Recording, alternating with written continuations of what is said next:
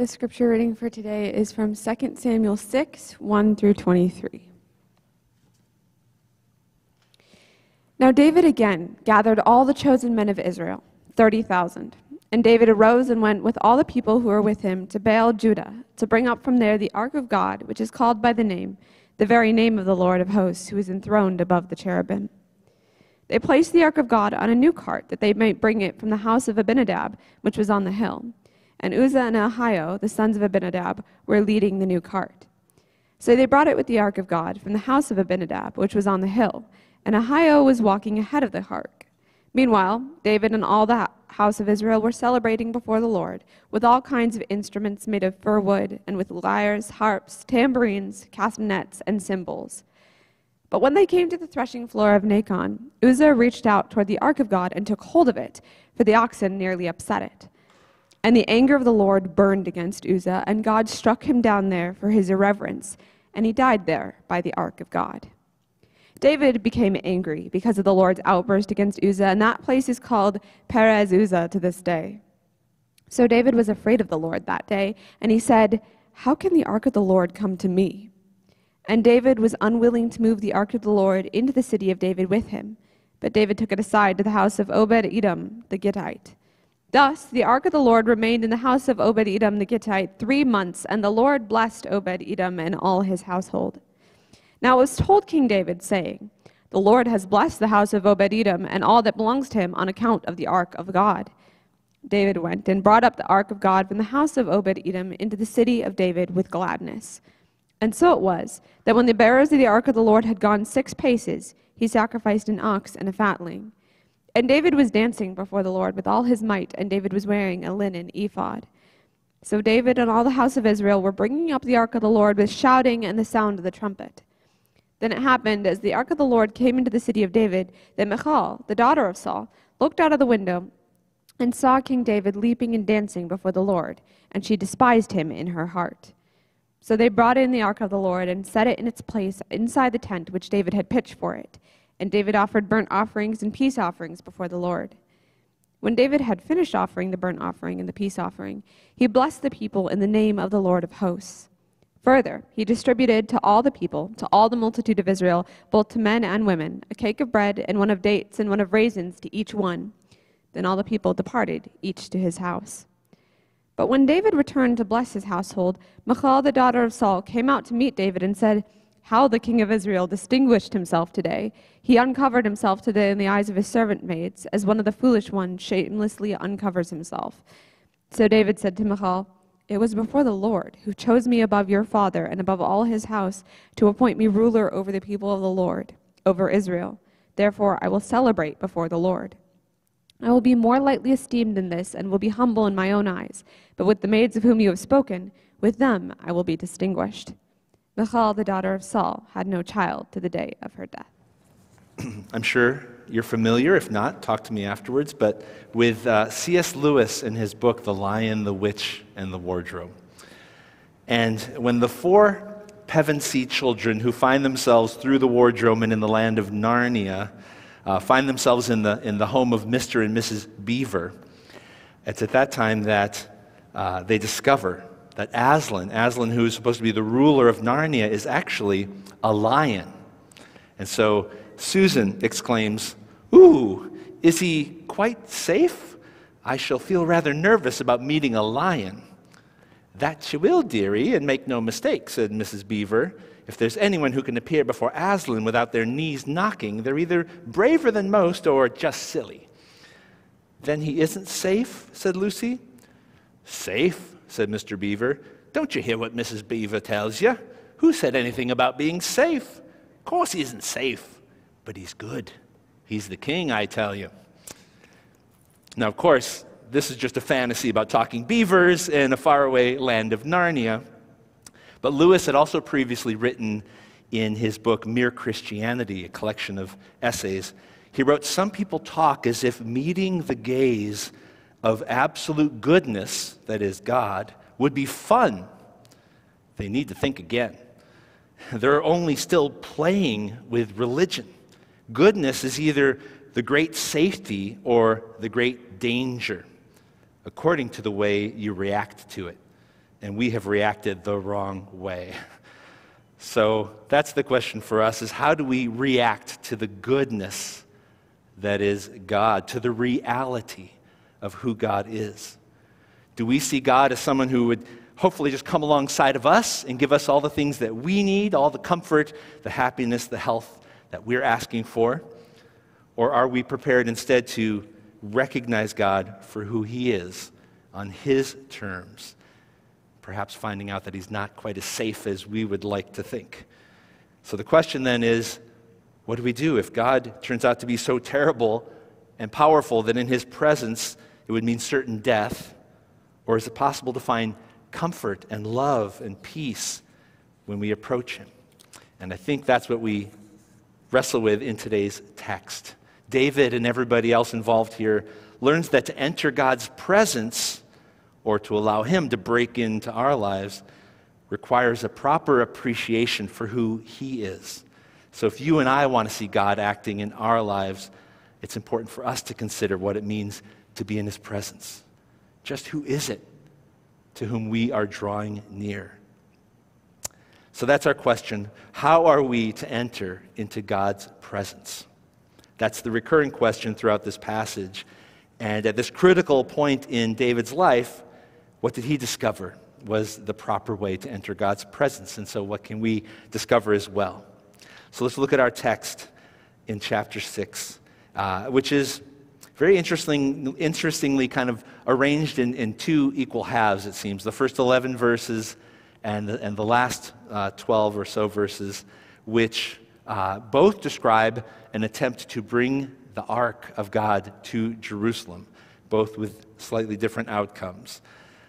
Before we go on, so I would say that the first portion, which is verses 1 through 11, would tell us how do we enter God's presence. We enter his presence with trembling, okay? Just let's look for that. Before we get into the text, though, let's remember where we are. Actually, I have, let's see if this comes on. Somebody's magically moving the slides for me. And the first thing is we need to enter God's presence. But secondly, let's remember where we are in the movement of the book of 2 Samuel. It tells us that the first 5 chapters really presented us with who David is.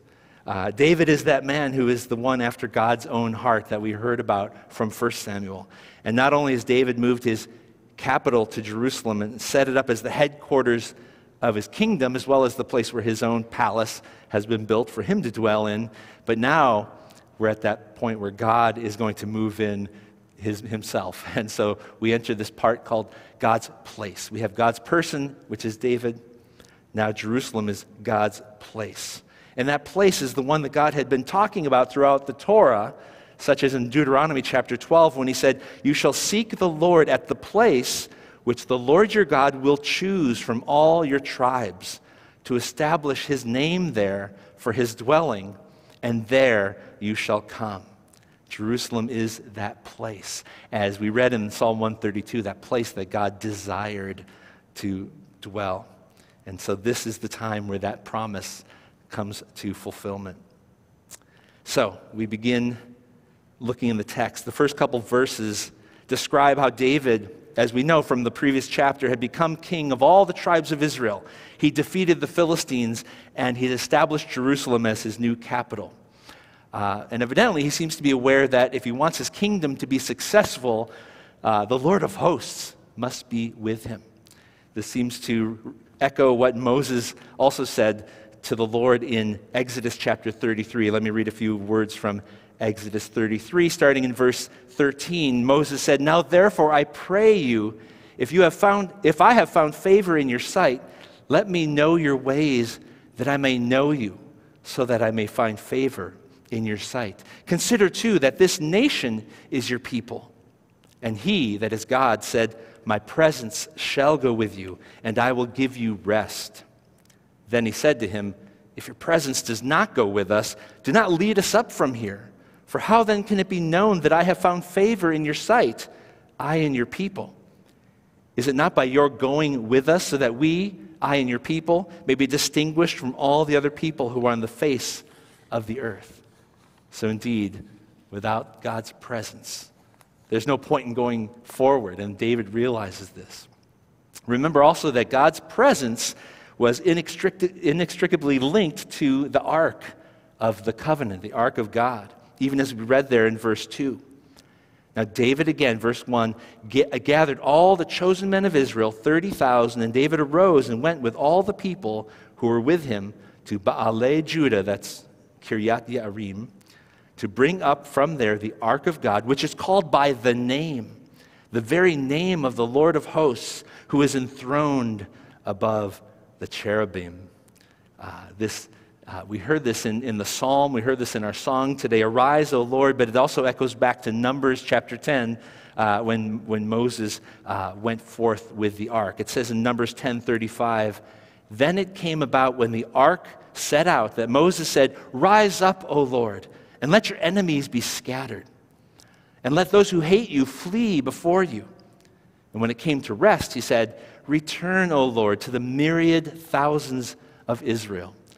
So here at the outset of our passage, we're alerted to this important and powerful vessel, which is the place where God abides, often referred to as his throne or his footstool. And in this text even, it says, the Lord himself is enthroned above the cherubim.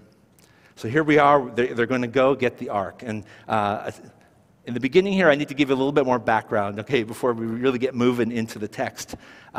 Because let's remember that at the beginning of the Samuel story, the ark of God had been taken by the Philistines, right, after they defeated the Israelites in 1 Samuel chapter 4. We read there, so the Philistines fought, and Israel was defeated. And every man fled to his tent, and the slaughter was very great. For there fell of Israel 30,000 foot soldiers. And the ark of God was taken, and the two sons of Eli died, Eli the priest. And so here we see the journey. David and his men make their way to Baalei Yehuda, Baalei Judah, which is, as you look at different references to that city, another name for Kiryat Jearim or Kiryat Yearim. It's less than 10 miles to the northwest of Jerusalem. In fact, on the hills around Kiryat Yearim, there's a beautiful college, Ibex College. It's a believing college there, and you can look over their biblical garden and see those beautiful hills, but it's definitely a very mountainous region. And so David goes there to bring the ark back to its home, well, to its new home in Jerusalem. But how did it get to Kiryat Yearim? Let's not forget in 1 Samuel chapter 6 that after the ark had afflicted the cities of the Philistines, they decided, you know what, let's just send it back to Israel. They decided they would place it on a new cart led by 2 cows who of their own accord walked the ark to Beit Shemesh. That doesn't appear on the map, but Beit Shemesh would have been about another 10 miles or so away from Kiryat Yearim over here. And once the ark got there, the men slaughtered the ox, set the ark on a stone, made offerings to the Lord. However, unfortunately, we're told that the ark struck down over 50,000 people from Beth Shemesh. Why? It says because they had looked into the ark of the Lord. So the people of Beth Shemesh begged the people of Kiryat Yearim, take the ark, get it up in the house of Abinadab up on the hill, a Levite family there, and so there it remained until David finally came to bring it home. So it's amazing to see that this scene in this chapter is sort of an ultimate reversal, right? An undoing of the tragedy of that first event when the ark was taken, when the priesthood was defeated. But here God's ark is returning to where it belongs, and David even selects 30,000 men, the same number that perished on the day the ark was taken. That's the number that he chooses to bring the ark back home again to its rightful place. So let's look at the next few verses to see how does David go about bringing the ark of God to Jerusalem. Verses 3 and 4 begin to describe this. They placed the ark of God on a new cart that they might bring it from the house of Abinadab, which was on the hill, and Uzzah and Ahio, the sons of Abinadab, were leading the new cart. So they brought it with the ark of God from the house of Abinadab, which was on the hill, and Ahio was walking ahead of the ark. So just as the ark had arrived in Kiryat Yearim, so it departs on a new cart led by oxen. Ahio and Uzzah, the sons or the descendants of Abinadab, went with the cart. Apparently, Ahio led the cart, and Uzzah must have been bringing up the rear. And meanwhile, in verse 5, we see David and all the house of Israel celebrating before the Lord. Verse 5 says, "Meanwhile, David and all the house of Israel were celebrating before the Lord with all kinds of instruments made of fir wood and with lyres, harps, tambourines, castanets, and cymbals." So it was an amazing celebration. The Hebrew word for celebrating is shachak, which means to play. Sometimes the word shachak means to play in the sense of making sport or even mocking. But I think in this case, it implies the kind of playing on instruments and singing and dancing. And that's what David is doing in his entourage as they lead the celebration, as they bring the ark back to Jerusalem. But as we see from verse 6 on, the celebrations are cut short by tragedy. So when they came to the threshing floor of Nahon, Uzzah reached out to the ark of God and took hold of it, for the oxen nearly upset it. And the anger of the Lord burned against Uzzah, and God struck him down there for his irreverence, and he died there by the ark of God.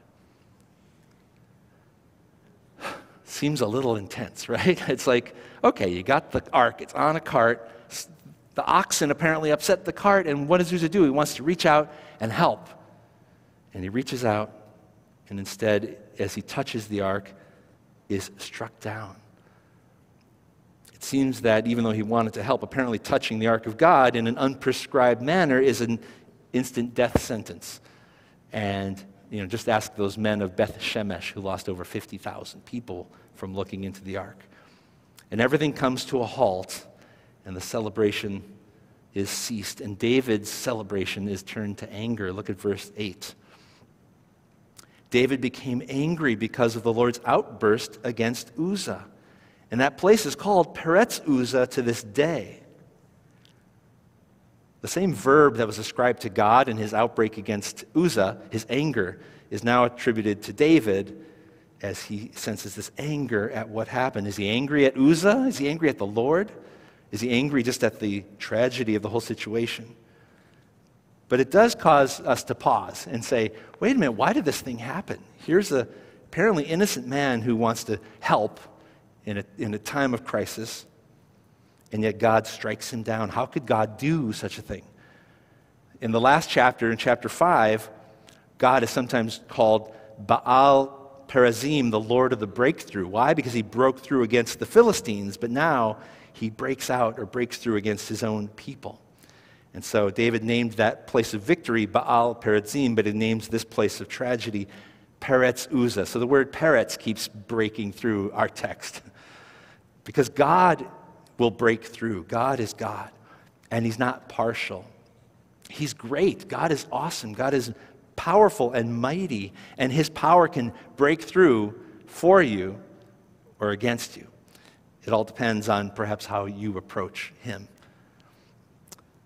How did David approach the presence of God? Well, not according to the Torah.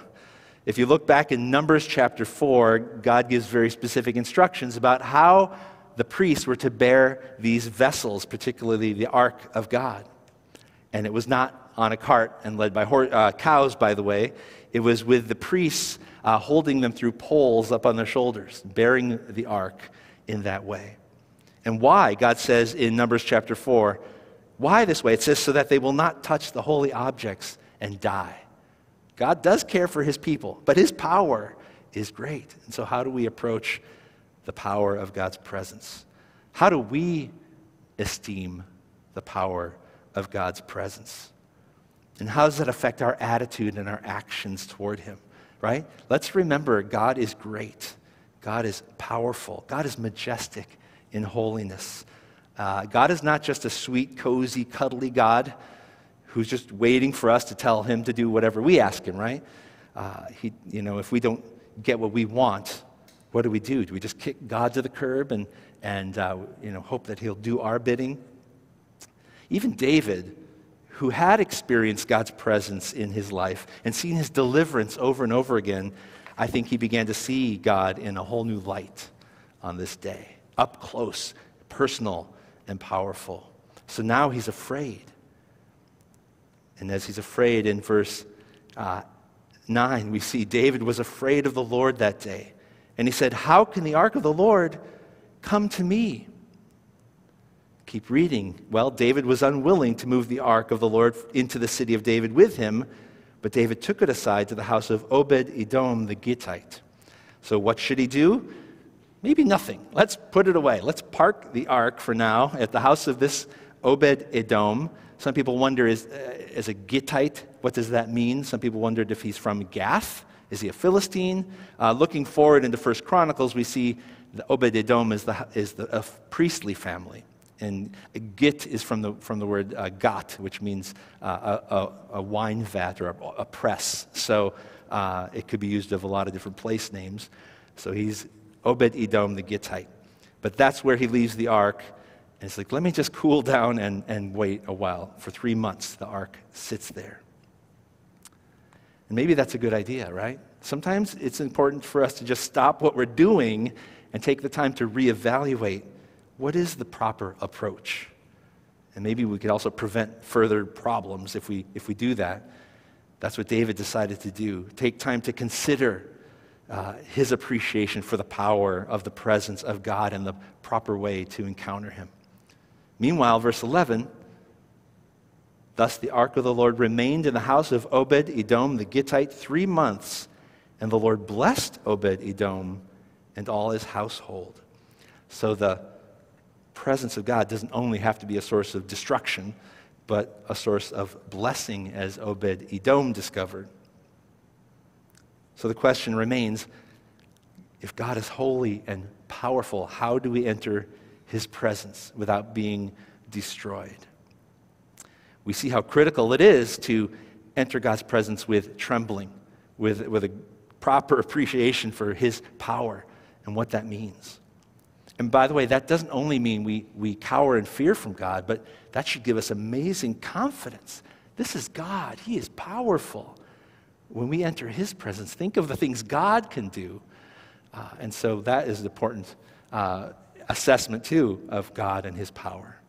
But not only does he say, enter my presence with trembling, right? Because God also invites us into his presence, to enter his presence with joy. And I think that's what we see unfold in the second half of the chapter, beginning in verse 12. And David started to notice this. Wait a minute, God's blessing, he's not only destroying. Look at verse 12. It says, now it was told King David, saying, the Lord has blessed the house of Obed-Edom and all that belongs to him on account of the ark of God. So David went up, or rather he went and brought up the ark of God from the house of Obed-Edom into the city of David with gladness. So he had taken the time to learn the proper way to approach God's holiness. And of course, that means following the Torah, right? We learned that the proper way was for the priest to carry it. But ultimately, we realize that as he follows and reverences God properly, he experiences not just celebration, but actually great joy. It says with gladness at the end of verse 12, and the Hebrew is simcha, which is the word we use for rejoicing. And what does that rejoicing look like? Well, the chapter unfolds how that rejoicing played out. Verse 13, out of a reverence for God, David makes sacrifices after those bearing the ark had taken 6 steps. We read there in verse 13, so it was that when the bearers of the ark of the Lord had gone 6 paces, he sacrificed an ox and a fatling. A lot of people wonder, does that mean every 6 paces they stopped and did another sacrifice? That might have taken a year or two. But at least we know after the first 6 paces, he stopped and he had a sacrificial offering. And he said, look, let's give God the glory and the honor right here at the beginning of our journey. And notice that the ark it tells us, those bearing the ark, the bearers of the ark. So it goes out of its way to subtly tell us that they are finally following God's instructions. as prescribed in the Torah. And when this passage is kind of retold in 1 Chronicles chapter 15, we're given a little bit more information. This is kind of the nuts and bolts version of it. But in 1 Chronicles 15, in verse 13, David explicitly addresses this desire to get it right this time. And so speaking to the Levites, David says, "Because you did not carry it at the first, the Lord our God made an outburst on us, for we did not seek him according to the ordinance." And so it goes on to say, the sons of the Levites carried the ark of God on their shoulders with the poles thereon, as Moses had commanded, according to the word of the Lord. So imagine that. Trusting in God and following his word leads to rejoicing. Maybe that's not bad advice. And this really is a time of great rejoicing. This is probably the most rejoicing we've seen up until now in the scriptures. It goes on in 14 and 15 to say that David was dancing before the Lord with all his might. And it says David was wearing a linen ephod. And so David and all the house of Israel were bringing up the ark of the Lord with shouting and with the sound of trumpet. So again, a great rejoicing. Musical instruments, shouting, trumpets, and there's David dancing before the Lord with all his might. I scoured the internet to find this old Renaissance era, maybe Romantic era sculpture, a bas-relief in terracotta of David. The arms are broken off. I'm sure he was doing something worshipful, and the others around him offering sacrifices and playing trumpets, and you see the priest behind him bearing the ark. Just a wonderful reminder of the joy that was being manifest in that celebration. Dancing before the Lord with all his might. And David girt in priestly garments. Now that should cause us to pause, because David's wearing the robe of the priest. He's wearing the ephod. I didn't bring a slide to show you like all the different layers of the priestly garments, but they're pretty amazing, right? The blue robe over the tunic, and the bells and pomegranates around the fringes, and then this woven, artistically woven ephod that's wrapped around. It would have been a turban and a crown as well. Not the crown of a king, but that of a priest. So David removes his kingly garments as he dances before the Lord, to show that God is the true king, right? And he is God's servant. But at the same time, by wearing these priestly garments, he does, in a way, invest himself with a new kind of authority. And that might raise some questions, because he's not from the tribe of Levi. And yet here he is, dressed as a priest, bringing the ark of God into Jerusalem. There was once a king in Jerusalem who served as both king and priest to the Most High God. You remember Melchizedek from Genesis, who met Abraham. And here it seems like David is prefiguring a little bit of what Psalm 110 tells us, that David's greater son would also be anointed king and eternal priest after the order of Melchizedek. Isn't that going to be a great day to see him, our king and priest, Yeshua, enter triumphantly to reign and rule from Jerusalem? I am excited for that day, and I can't wait to see the joy and celebration in his presence. And so this is the kind of joy you would want to see on a day like this. And even at the height of this display of David's heart, right? Humbling himself, submitting to the Lord, rejoicing, dancing with all his might. Yet we get to verse 16, and we're kind of jarred out of our jubilation by yet another tragedy in this chapter. So just as the initial attempt to transport the ark to Jerusalem was met by a tragedy when Uzzah unintentionally displayed irreverence before the Lord, so here we encounter the intentional irreverence, it seems, of Michal. Let's read verse 16. Then it happened, as the ark of the Lord came into the city of David, that Michal, the daughter of Saul, looked out of the window and saw King David leaping and dancing before the Lord. And she despised him in her heart. What a crashing halt for us, as we read this, as we hear these words, to these celebrations, to the rejoicing, to see Michal looking down out of her window, looking down kind of not only literally but figuratively at David, leaping and dancing before the Lord.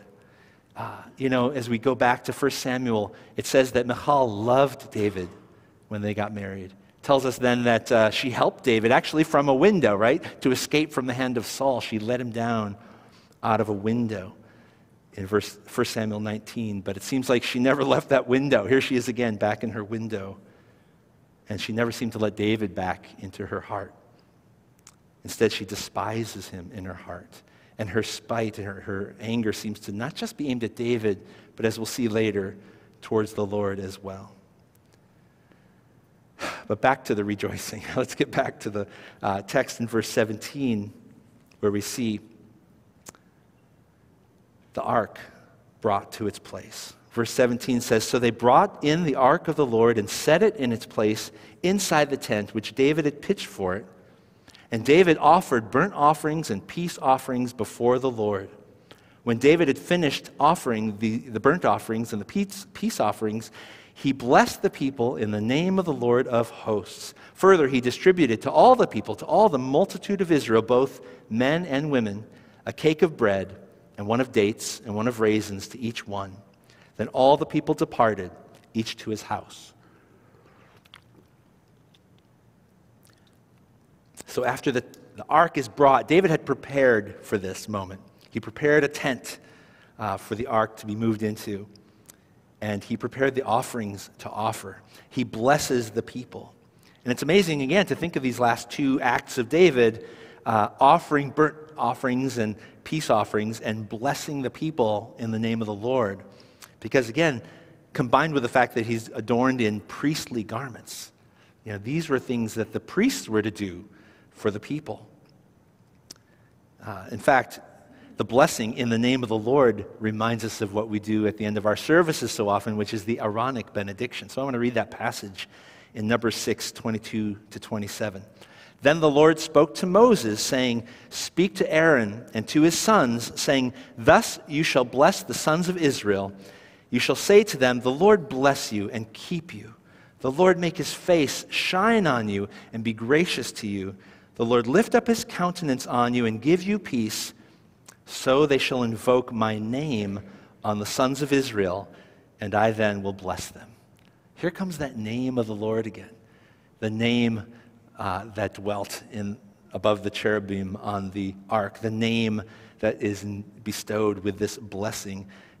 What a great picture of God blessing his people Israel. You kind of wish the Bible could just end here, right? And say, okay, great, perfect, all the promises have been fulfilled. This is, again, kind of that perfect reversal of that national tragedy when the ark had been taken, when Israel was defeated and the priesthood had been broken.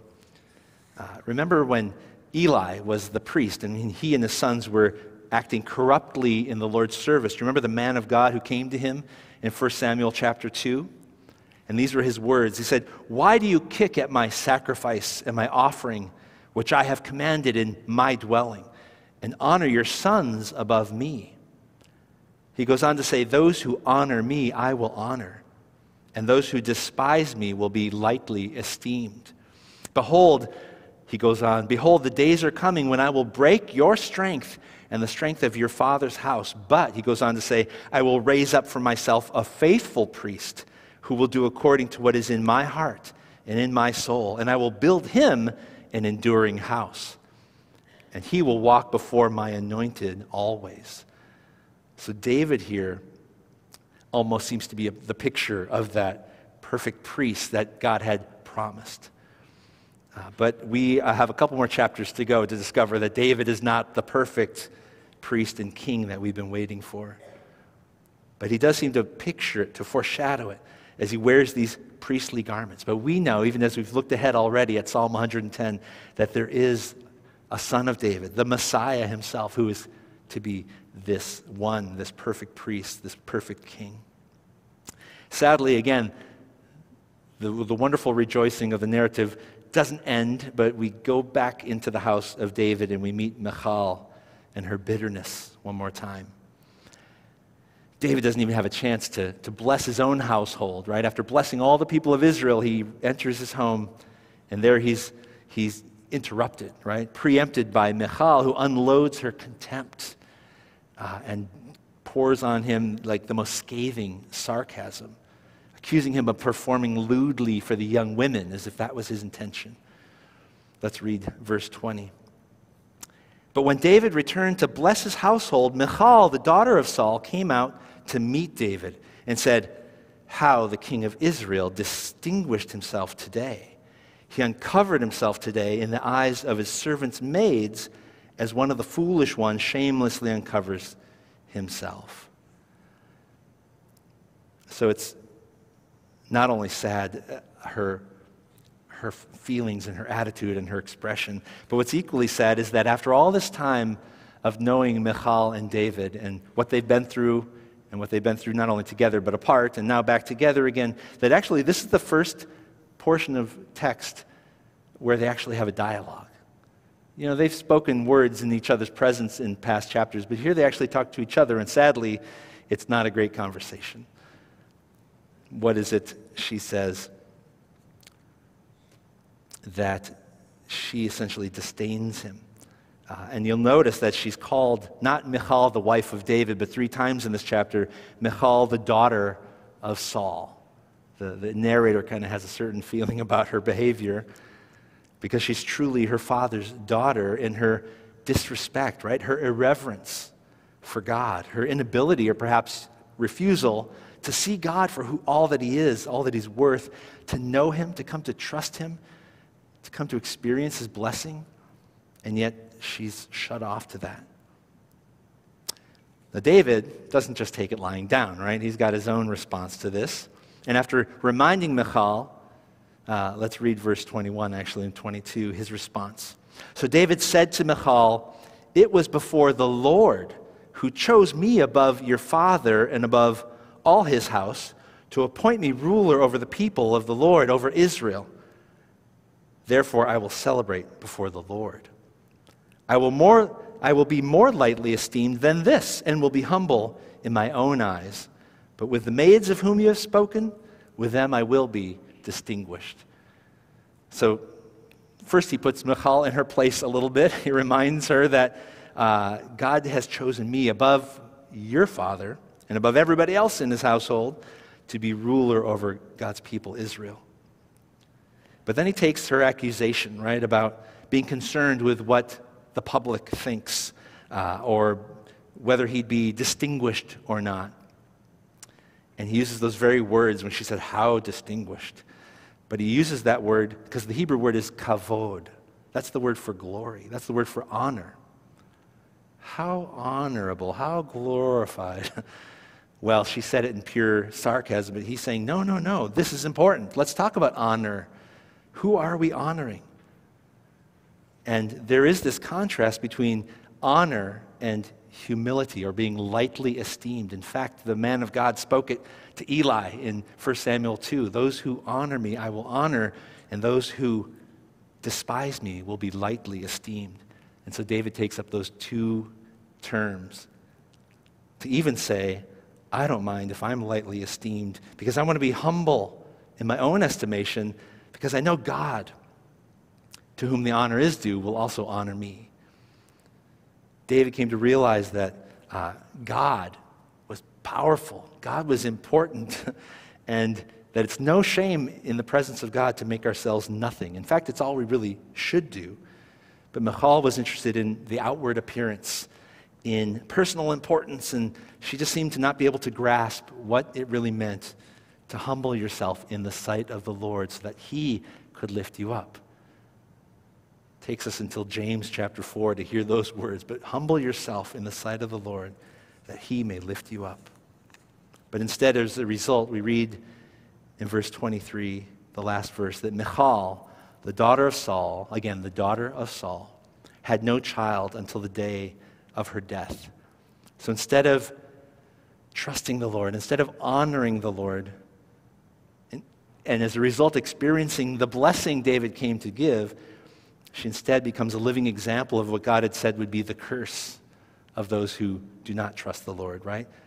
She could not have children the rest of her life. She was separated from David's love, but ultimately from God's love. That's the picture we take away at the end of this chapter. So again, it brings us to the question, how do we enter into God's presence? With fear and trembling, or with celebration and rejoicing? Is God powerful and dangerous, or is he loving and gentle? Well, the answer is yes, yes, yes, and yes, right? As Lewis said, the extent to which we find ourselves experiencing his pleasure or experiencing wrath depends on the way we react, or rather respond to him. How do we esteem God? Is he a pocket-sized good luck charm that we just call on to grant our wishes and make our life easier and more comfortable? Are we concerned more with our own appearance and how we worship God only as much as it looks good outwardly, while in our hearts, like Michal, we secretly are bitter and despise him? That's an important, honest question to ask. Or do we know and appreciate how powerful it is to have his presence in our lives? Again, those who honor me, I will honor. Those who despise me will be lightly esteemed. So again, the answer to the question is to enter into his presence, we enter with trembling. And yes, we enter his presence with joy. But I want to kind of move on to one last point, because does a relationship with God simply mean, whatever you put in is what you get out, right? I don't think so. Because if that was the case, we would all be most miserable. We could try our hardest to put in, but even after all our best efforts, we would still discover we can't love God enough in our own strength. We keep falling on our faces every day, actually throughout the day, every day. And that's why that while God does invite us into his presence, and he does encourage us to enter his presence with trembling, but he also invites us into his presence with rejoicing. Ultimately, the only way we can enter his presence and remain there at all is through Yeshua, through Jesus, that we enter his presence through Yeshua, the Messiah. Because why? Because our sins have separated us from God. This started when our first parents rebelled in the garden. They were exiled from his presence. And it continues to this day with our own rebellion. And what's amazing is that the Ark of God was a picture of that way back. We could come to that place and there could be a blood sacrifice brought into his presence for our atonement. But this, of course, was only accessible to one person, the Kohen HaGadol, the high priest, once a year on Yom Kippur. And of course, if this wasn't handled right, it was certain death. So it was always a very precarious situation. But God prepared all of this to show us both our need for redemption, but ultimately our Redeemer himself, the one he would send, who's the great high priest, the one promised, pictured by David, but promised in Psalm 110, the one after the order of Melchizedek, that great son of David, the Son of God, Yeshua, the Messiah. Yeshua came at the right time, at the appointed time. He entered Jerusalem, also to the sound of great rejoicing. And while Yeshua lived among us, he proved to be the power of God. I've been reading again through the book of Luke, and every time the disciples say, "Who is this that can still the storm? Who is this who can have authority over demons? Who is this who can raise the dead?" Yeshua is none other than the power of God in our midst. And he came there to Jerusalem, to that place God chose for his name to dwell. But he didn't come to blast us with his power, right? He took that power and he laid it down. He humbled himself and died as our atonement. Because God, who is so great, has such love for us that we, through Yeshua, can enter into his presence. That's unfathomable, and yet that's what God did. That should help us appreciate how awesome his power is, which we're not worthy to approach, and yet simultaneously his great love for us, the value at which he esteems each one of you, is that he would give his own life to bring you into his presence. So I love what we read in Hebrews chapter 10, starting in verse 19. It says, "Therefore, brethren, since we have confidence to enter the holy place by the blood of Yeshua, by a new and living way which he inaugurated for us through the veil, that is, his flesh. And since we have a great high priest, or rather a great priest over the house of God, let us draw near. Let us enter his presence. Let us draw near with a sincere heart, in full assurance of faith, having our hearts sprinkled, clean from an evil conscience, and our bodies washed with pure water. Let us hold fast the confession of our hope without wavering, for he who promised is faithful. God is so good to provide that way into his presence. But again, how will we respond to that opportunity? Whose glory and whose honor are we seeking to see? So my last question is, for anyone here, have you taken that step to seek his presence, to enter into God's presence, to allow him to move into your heart, right, where he wants to dwell? God wants to dwell in you. And how does that happen? You invite Yeshua. Have you invited Jesus, Yeshua, to be your sin bearer, to be your Lord? Because he wants to rule and reign in your life. He wants to lift your eyes off of yourself and off of your circumstances and to fix your eyes on him and to know and honor him as God. That may require some fear and trembling throughout the rest of your life, but he wants to lead you to great rejoicing. That's the great promise of God. Let's pray. Dear Heavenly Father, God, thank you for, even in this chapter, revealing your great power, how awesome and at times fearful that is. And yet, God, your desire is not to destroy us, or we would have been destroyed a long time ago. But Lord, your desire was to find a way to allow us to come into your presence, to experience your power. And Lord, you'd provided that way through Yeshua, through Jesus, our Messiah. Lord, thank you that we have this word and the words of David who saw from your Holy Spirit this promise to come, Lord. But we get to see that it happened. And we know by trusting in Yeshua and by the power of the Holy Spirit in our lives how true it is and how powerful you are.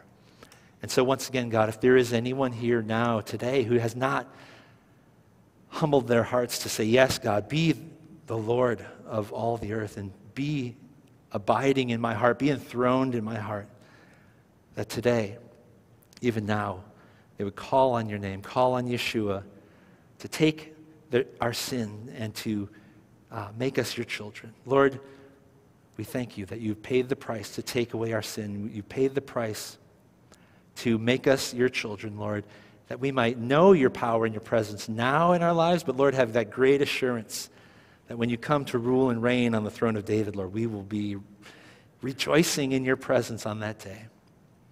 Because of that, God, we just give you praise and thank you. In the name of Yeshua, our Messiah. Amen.